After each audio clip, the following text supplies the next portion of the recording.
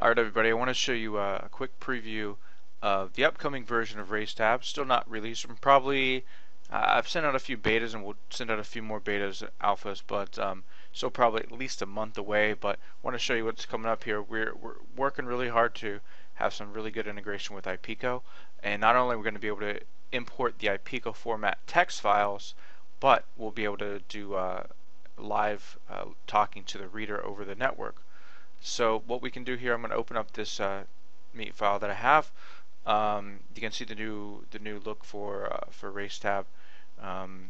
It's kind of a full screen-ish kind of thing. It looks a lot different, but it's actually, the basic premise is very similar.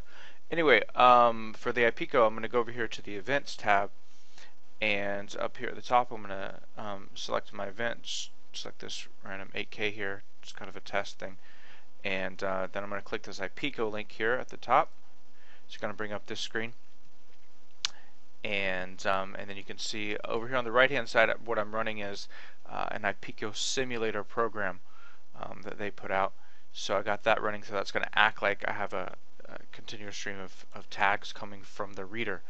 And over here in the simulator, I can specify a port that I want it to be on. And so over here in RaceTab, I have my IP address, which is my local IP address on the network, and then I have my port, which is the port that Ipico is set to stream at. So first of all, what I'm going to do, I'm going to set mine to debug, so I'm not actually importing the time into the races, but you can set it as a starting mat, a finish mat, or just for debug, which won't import into your race, just as it's for testing. In the future we'll support some splits. In the first version, we're just going to support start and finish mats, not split mats. So what we can do then over here in Ipico is I'm going to say start serving. Actually, let me stop. I got to tell it to do something. I'm not really sure exactly how this program works, but I think this is what I have to do here.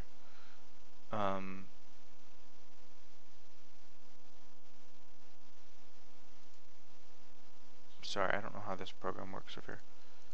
Let's try this. Yeah, there we go. Alright, start serving. Hopefully this works. Boom, there we go. So I open the connection up here in RaceTab, and you can see this long stream of data that's coming over here. It's coming very fast and furious, but that's what Ipico's sending me, all that stuff. So the connection's in place. The nice thing about it is we can go back and do other things in RaceTab. It's running in its own thing in the background, and how we know it's running is up here right at the top of RaceTab. We see this little Ipico icon, and so if I click that, I can get back to this window, and I can close the connection, I can open the connection, all that kind of stuff. But we can, again, the point is we can open it for listening and then go back and enter some more athletes if we need to do that, do whatever we need to do in the course of running the event, and it's still going to be importing. So that's that, and appreciate you watching. Hopefully you enjoy it when we come out with this version.